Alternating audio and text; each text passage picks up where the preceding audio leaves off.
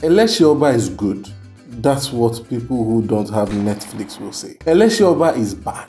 That's what people who don't have Netflix and also use Twitter would say. Elesin Oba is our first musical. That's what people who did not watch Hood Rush would say. That's our first musical. I choose to live by choice, not by chance. Miyamoto Musashi. Ever since Glamour Girls taught us that you might have the best of actors, but if the script is not good, no one else can save it. Not even my babe. I have not forgotten. Stage play actors have always begged for an opportunity to be in the limelight, to tell us why they practice late in the night. But you see, I have never been a fan of stage plays. I only see them in church once in a while, and those are the times I'm sleeping. I say this as a man who thinks taking your babe to an art exhibition is doing the most for them. Those babes are usually depressed. Leave them alone, I'm telling you, my G. There has been an influx of Yoruba movies on Netflix, and that's really good. We had Anikulapo, a movie so advanced that I did not know watching it in English made for a bad experience. I should have watched it in Yoruba. That way I would understand what the bird was talking about.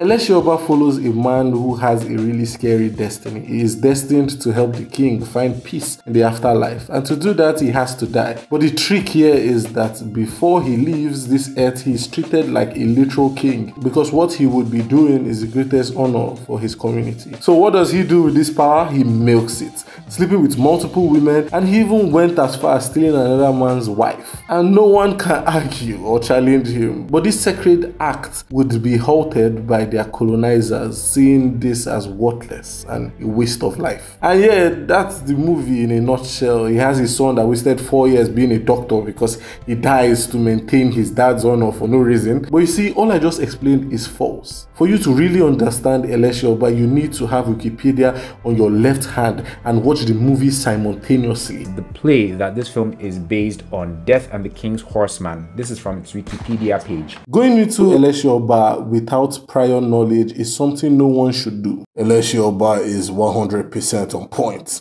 only for the intellectual minds. You see? You see what I told you?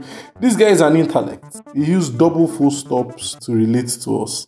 You have to watch Elesin Oba twice to really understand what the movie is about. Everything said had a hidden meaning. I don't want to travel with luggage when I leave. I would like to travel light.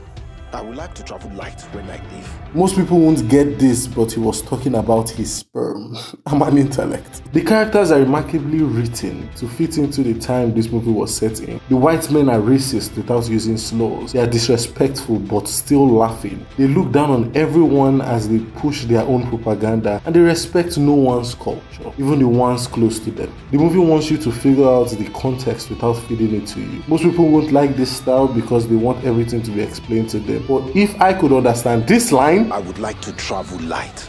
You too can understand this movie. No one said it's better than Damilola in these streets. No be breast I see for Elesin Oba. Yes. Every time you wanted to say this movie isn't for me, they brought you back with scenes like this. Was this intentional from them? Hell no. But I'm not complaining. The good thing about this movie is that it doesn't spoon feed the viewers. The bad thing about the movie is that it doesn't spoon feed the viewers. You get what I mean? You have a large chunk of Nigerians that want news stories, but when it comes, they run. What's this? It's not for everyone, and I don't think everyone should relate to it. Like it for its nuance, but don't force yourself to love it just because you want to be poetic. It's a strange watch, honestly. I wasn't a fan of it, but I see the beauty in it. And that's understandable. The movie wasn't meant for me, and I'm fine with that. I guess I would leave with the most dramatic comment here. Just like I said, Elesin Oba is meant for people with high IQ and people that really understand film and not movie. Okay. People that watch Korean films and others won't like it because of the depth of the story, poetry, and masterclass. You know the funny thing about this tweet? He initially said for high IQ that watch film and not movie. Then he went ahead and said people who watch Korean films. I love Twitter, man.